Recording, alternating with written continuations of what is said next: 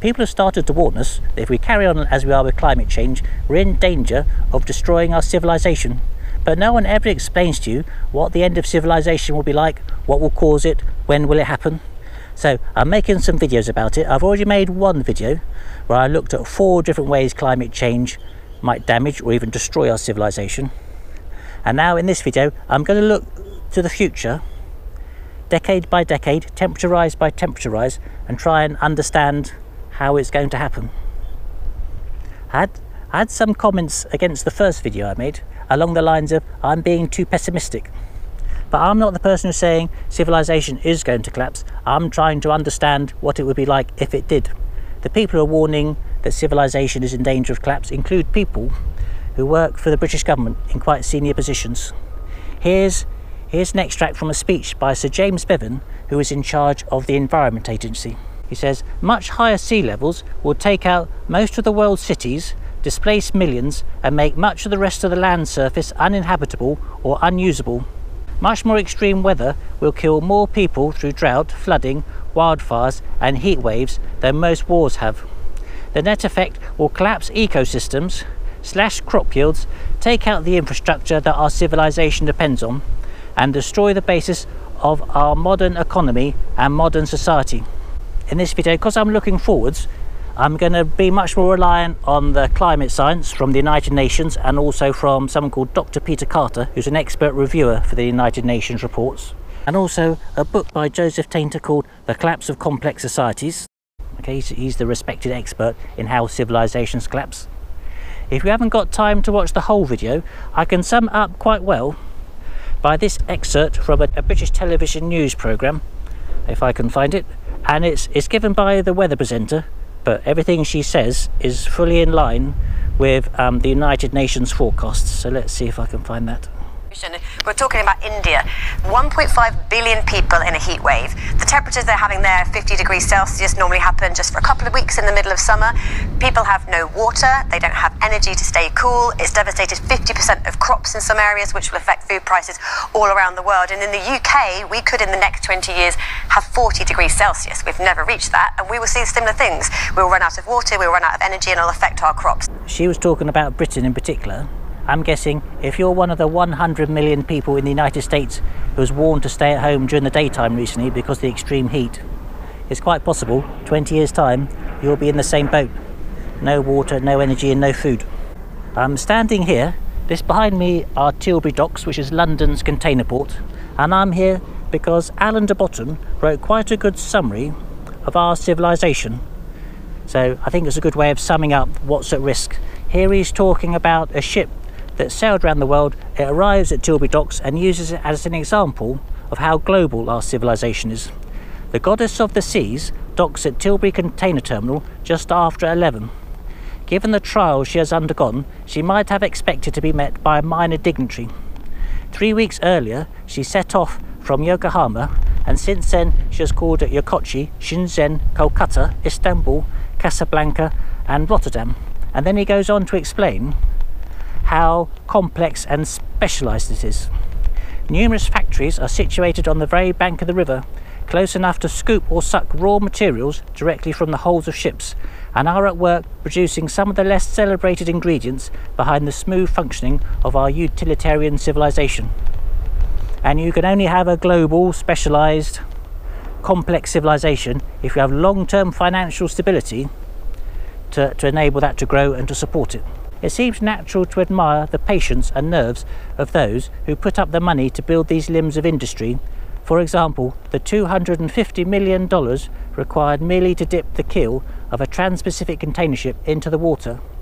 The investors know their outlay is in truth a form of prudence, and less dangerous than leaving the money under the bed. Well, it all sounds very good, but have you noticed there's a problem with our civilization, and it's nothing to do with climate change? Have you noticed if one country has a problem, it quickly spreads throughout the rest of the world? So for example, the subprime mortgage scandal, COVID, the war in Ukraine. A single war has caused a loss of a single grain harvest from one country, admittedly a very important country, but it's caused an increase in wheat prices, increase in natural gas costs, Nitrogen-based fertiliser, which is manufactured using natural gas, the production of that has stopped in a lot of places because it's no longer financially viable. Combine that with all of the wheat producing parts of the world suffering their worst drought for 20 years. You've got the Bank of England warning about apocalyptic increases in prices, and the banks around the world are getting ready for civil disorder. Sarah Menker, who's an expert in food supply, recently addressed the United Nations Security Council, and this is what she said. She said, "We've got the lowest grain inventory levels the world has ever seen. It's caused logistical bottlenecks." Ships.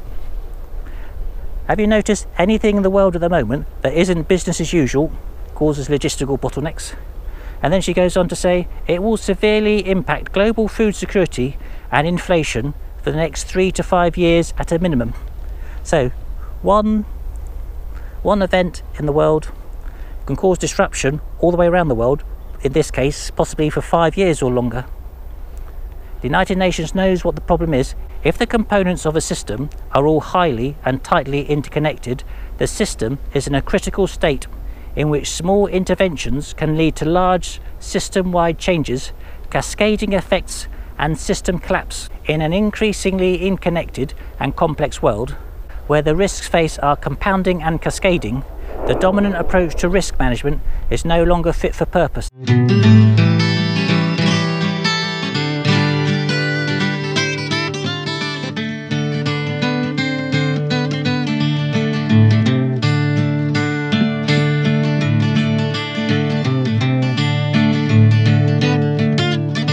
The planet will continue to warm. Whatever part of the world you live in, whatever extreme weather events you have seen so far, you're probably going to see more of those, and when they do happen, they'll be more severe. So droughts, floods, heat waves, food shortages, forest fires, hurricanes. The countries that will suffer most will be in the hottest part of the world, and of those, the poorest will suffer most, and the poorest people living in the poorest countries will be the most vulnerable to climate change. Which is a bit unfair really, because it's all the wealthy people in the global north. You know, if you have a comfortable middle class lifestyle and you live in the global north, it's your pollution that's having this effect and is affecting the poor people in the poorest countries. I'm allowed to say that because that includes me. We'll now go through the future, decade by decade, temperature rise by temperature rise, and see how it plays out. So we're at 2022 at the moment, in case you didn't know.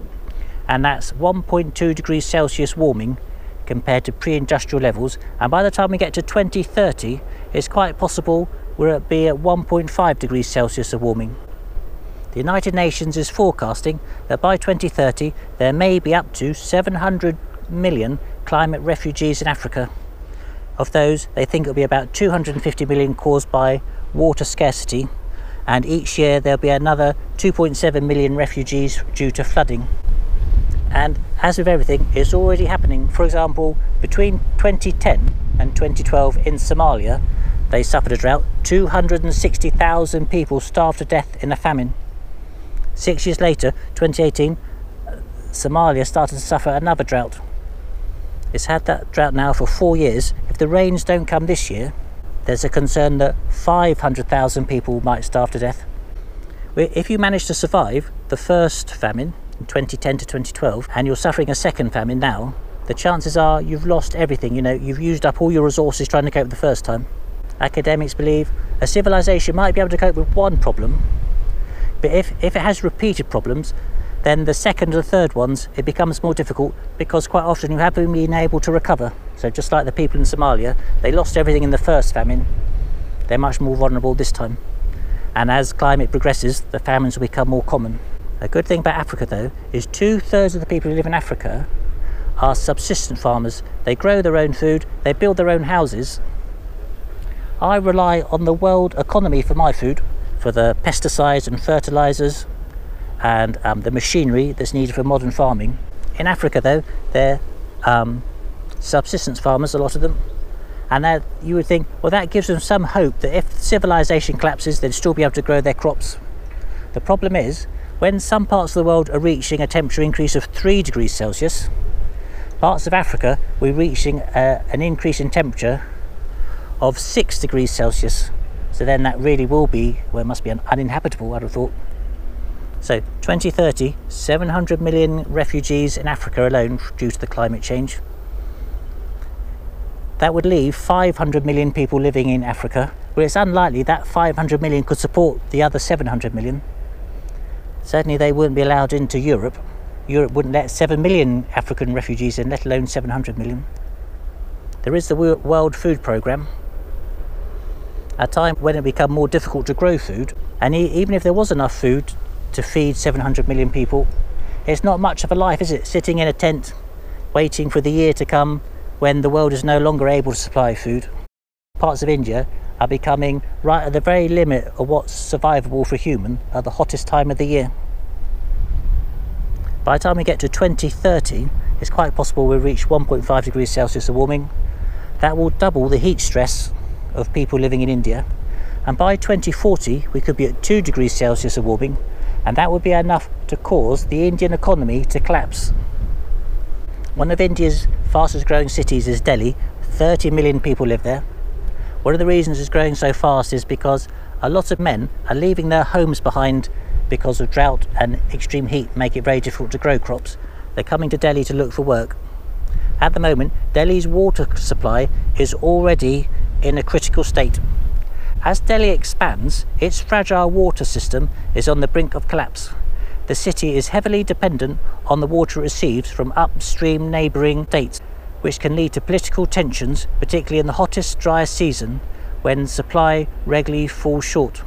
So that's an example of, as there's less water, it will increase the chance of conflict. In the last 2 years, there have been over 200 conflicts due to water. Delhi's also experiencing extreme heat waves. Unlike Africa, which is a simple civilization or simple society, where sadly people will die if there's not enough food and the population will decline to match the environment that can support them. 30 million people, if they run out of water, they're all reliant on each other. It's a complex society, and academics are concerned when a complex society has problems like this, it can collapse very quickly. So when people ask what will the end of civilization be like, and I make this video on YouTube, by 2040 you won't need to watch videos about it anymore. It will be in the news. And remember, as the climate warms, India is at risk of extreme heat waves that can kill hundreds of thousands, possibly millions of people within a few hours. I'm guessing that by 2030, if we've seen 700 million refugees in Africa, if we've seen possibly hundreds of thousands or millions of people dying within a few hours of India, if we've seen Delhi or other cities collapse due to water shortages and extreme heat, I'm being positive. I'm hoping that by 2030, 8 years' time, the people of the world will be so concerned about climate change, they will demand their governments do something about it. And for the first time, the world's governments will start taking climate change seriously.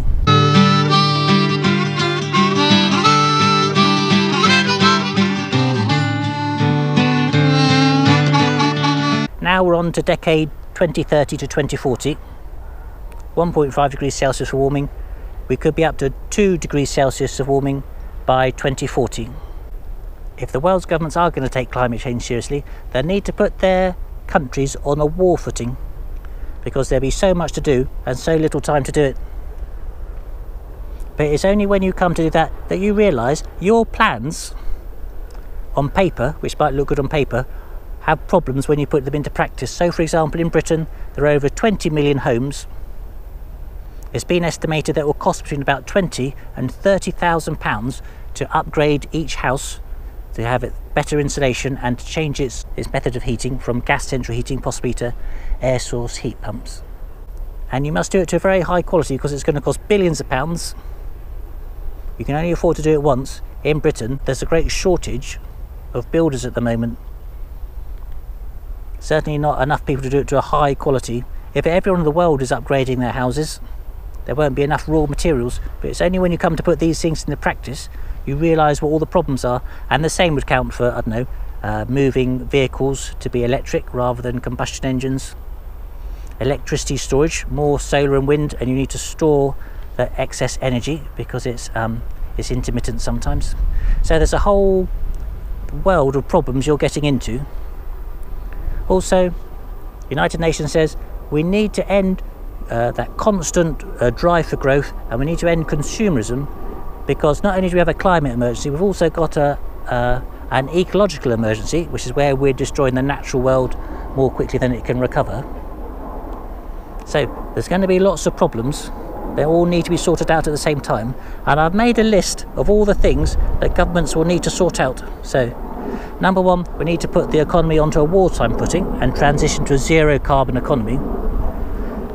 And that's what the priority will be. It won't be your convenience. It won't be, can you still get to work? Does your job even exist anymore? There'll be so many changes, they won't be able to compensate everyone.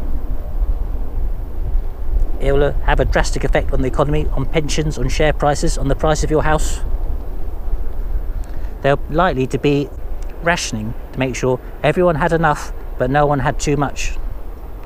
Then, as well as that, number two, there'd be the increasing costs of dealing with climate change. So, for example, the cost of storms and flooding and things like that. Number three, it'll be more difficult to grow food. There'll be millions of refugees that will possibly be trying to get into Europe and the United States and other parts of the world. A collapse of consumerism, unreliable food and energy. There's a need to reindustrialise, because as you'll see in a minute, sooner or later, China is at severe risk of losing all of its food supply, all of its rice production at least. China is likely to try and get the food from anywhere it can in the world by any means necessary. So either we might be at war with China, or China might no longer be in a position to produce all the goods that we need.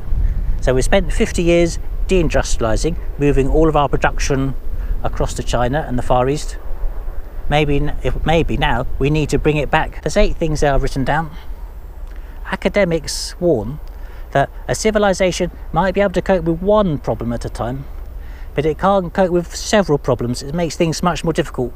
And also, the second problem that academics are concerned about is all of these things involve spending more money, because it's just impossible not to, isn't it? You know, you've got to change the entire human world very quickly. It's going to cost a lot of money. And they would say, well, this is quite normal, because all civilizations deal with problems by adding complexity, by adding overhead, at least in the complex civilizations. And it has the effect, which we think as people is a good thing, it has the effect, it keeps our population level. It stops people dying, which we, as people in a democracy who vote for the government, we think that's a good thing. We want the government to keep us all alive. But what it means is, as climate change progresses, the environment will be less able to cope with the number of people living in the world. Complex civilizations will keep their populations high as they are now, as long as they can, and then sooner or later they could no longer support that size of population, and the academics are concerned that leads to a collapse. At the moment, the world's governments say, you can trust us to protect you from climate change, because we need to halve CO2 emissions by 2030. We need to be carbon neutral by 2050. And then by 2050 onwards, we need to extract large amounts of CO2 from the atmosphere. Well, at the moment, we're not going to halve CO2 emissions by 2030.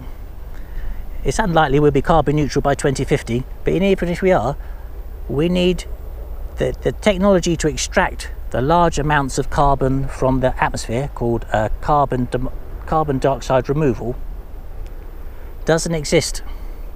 They've been trying to make it work, for example, in gas-fired power stations for quite some time. And in a gas-fired power station, about 10% of the fumes coming out of the chimney are CO2.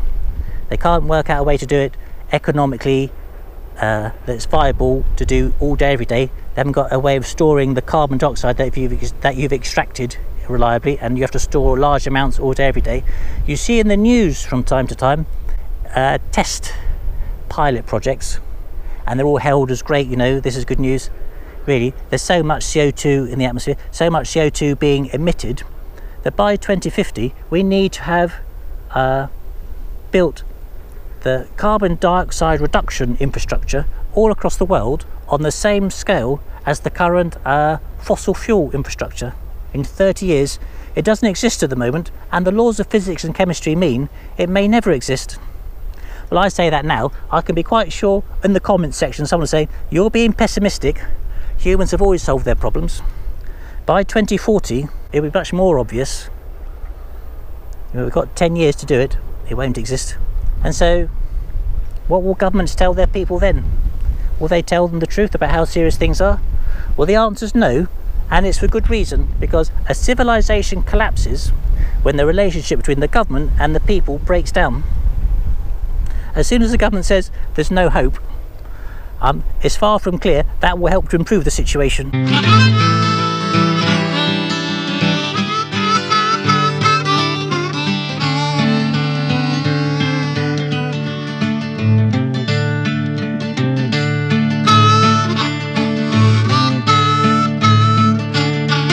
So as we get to 2040, it's quite possible we'll have 2 degrees Celsius of warming. And by the time we get to 2050, we could be at 2.5 degrees Celsius of warming. So that's the 2040s next. At this stage, parts of the tropics experience deadly heat waves every day of the year, even at the coolest times of the year.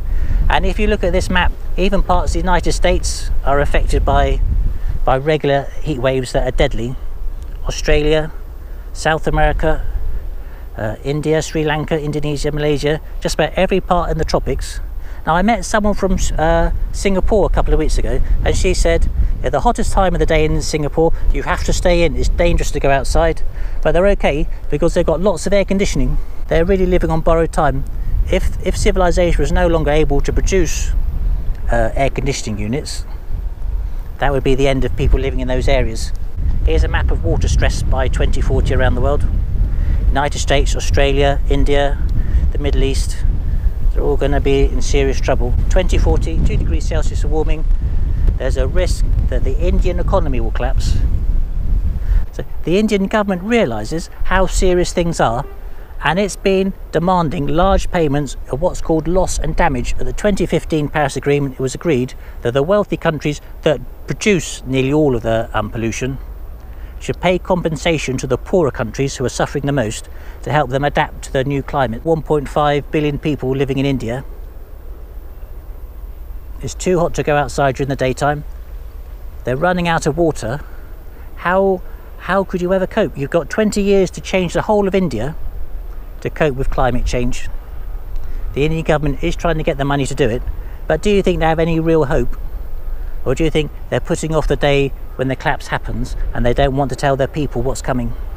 As we get to 2050, the low-lying countries in the world, such as Vietnam, Bangladesh, I think Thailand, China's low-lying paddy fields for rice production are all at risk from rising sea levels and storms.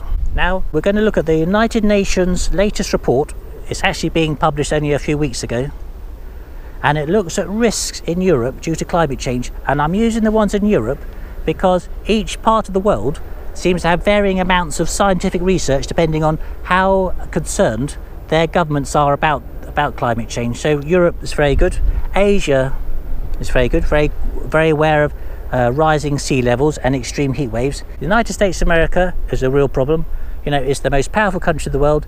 It's the one country that has the technological wherewithal to cope with climate change. But the number one risk that the United Nations says from the United States of America is there's no political agreement on climate change. You know, if you see in the news, there's a real problem in politics of getting, you know, a consensus about climate change, which could be very serious. We're going to use the European ones, the European data, and it's quite good because it goes almost by temperature increase by temperature increase. In southern Europe, more than a third of the population will be exposed to water scarcity at 2 degrees Celsius. Climate change will increase the likelihood of concurrent, extremely dry and hot warm seasons, leading to enhanced risk of crop failure and decrease in pasture quality.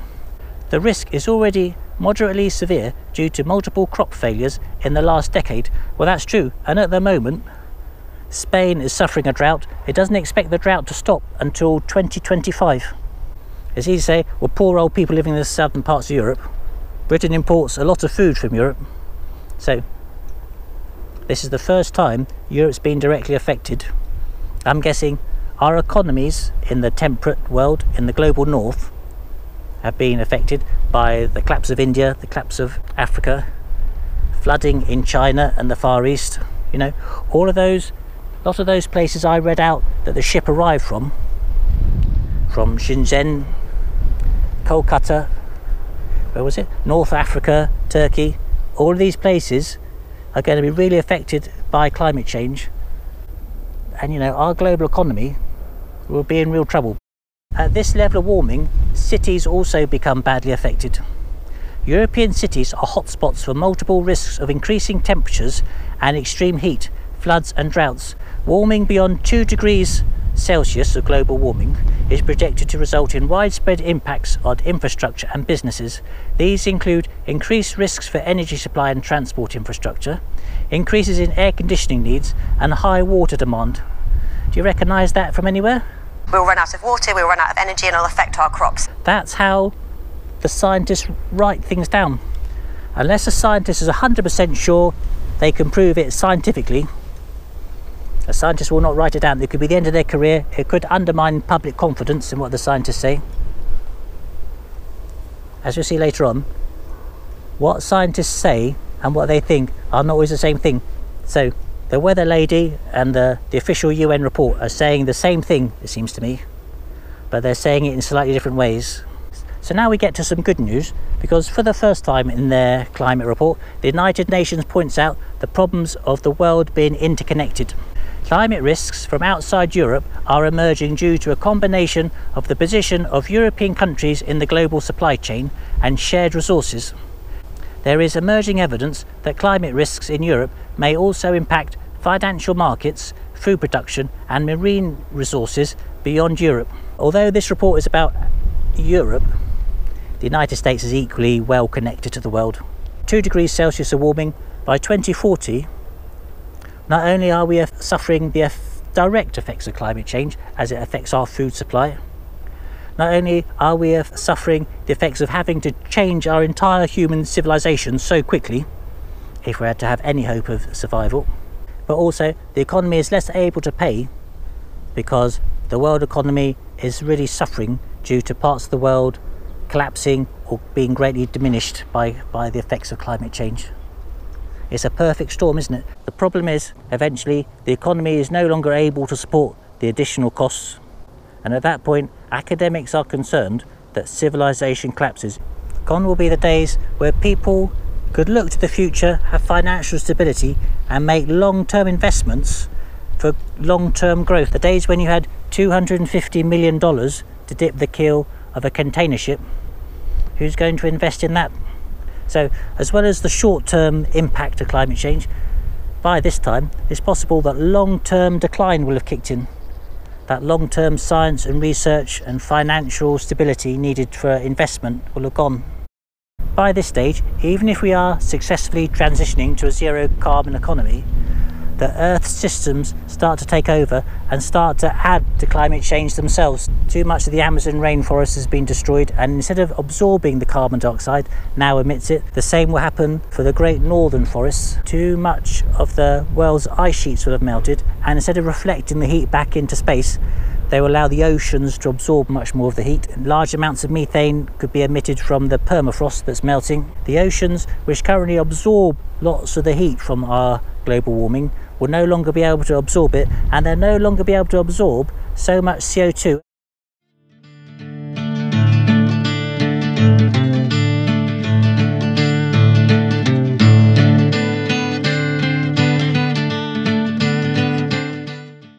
The next decade then is 2050 to 2070, so that'll be the temperature increases between 2.5 degrees Celsius and 3 degrees Celsius.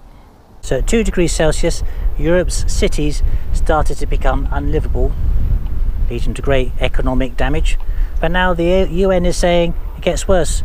Beyond 2.5 degrees Celsius of global warming, possibly by 2050, we will need the relocation of industry, abandonment of farmland, development of alternative livelihoods. Temperature increase will trigger shift of agricultural zones. Under 3 degrees Celsius, significant economic losses in water and energy dependent sectors. Water scarcity strongly increasing for Western, Central and Southern Europe and many cities, and this is all under 3 degrees Celsius of warming. Well, this is an example, I think, of how the scientists think one thing but they write down another thing. What I think the scientists are saying here is that by 2050 or 2060, 30 or 40 years time, large parts of Europe will no longer be inhabitable. And it's easy to say, well, you can relocate industry. Well, where is the industry going to relocate? And if you are going to relocate it, really, you need to start going down that process now, don't you know, to ban new development in the parts of Europe which you think will have water scarcity or will be too hot to be lived in anymore. You'll need to move those factories to other parts of Europe where, I don't know, Europe's quite crowded.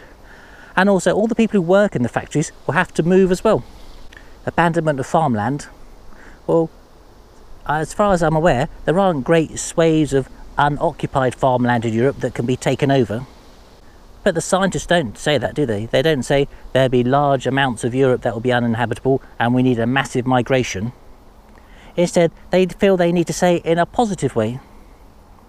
You know, don't worry that large parts of Europe will no longer be able to produce food. You can always move to somewhere else and it will be lovely. At this stage, it's quite possible that everyone living in the southern countries of Europe or the southern states of the United States of America will all need to migrate to cooler places that have more water. And even then, it will only be a stopgap, as we'll see in a minute.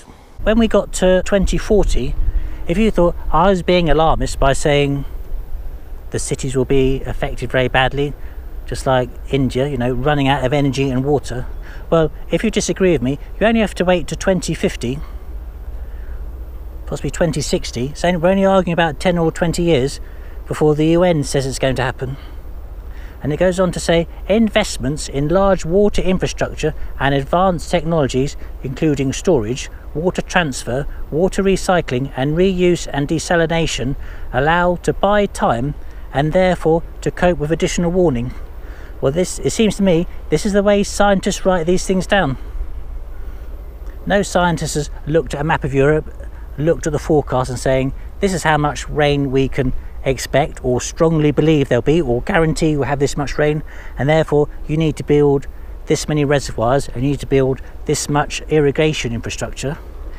What they're saying is agriculture and industry and cities in southern and central Europe, you know, France, Germany, sort of temperate places, agriculture and cities and industry will no longer be viable in these areas.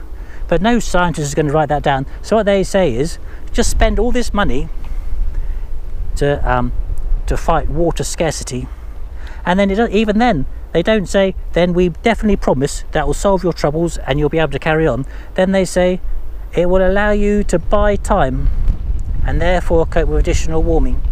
Then when you get to 3 degrees Celsius, so when will that be? By 2070, then things get really serious, because by that time in Europe, which is a mild climate at the moment, we're not really adapted to it. We're maybe spending money insulating our houses, but we're not spending it making sure our houses can cope with 3 degrees Celsius of warming by 2070, so it's 50 years away.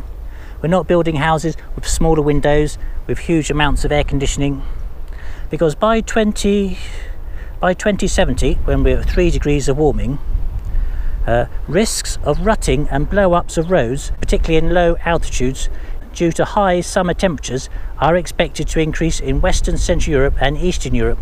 And also, when you get to those sorts of temperatures, the insulation on electrical wiring starts to melt. So 3 degrees Celsius, even in Europe, and I'm suggesting other parts of the world, including the United States of America, possibly Canada, Australia, by this time the tropics will have just gone. You know, if Europe's having this much trouble, how can anyone in the tropics survive? Then we get to our friend of cascading and compounding impacts that the United Nations warned us about. High potential to lead to cascading impacts well beyond the water sector, since water scarcity affects a number of highly interconnected sectors in Europe. Well, like me, I'm very dependent on water, so the whole of Europe really, from agriculture and livestock, farming to energy, hydropower, cooling, industry, everything. 2070 we're at now. There's no point in carrying on with the report now. Already the hottest parts of the world are unbearably hot. And even in temperate countries, significant areas have been abandoned, and those places where people carry on, there's not enough food, water or factories to build the things that they need. Can you imagine a world like that?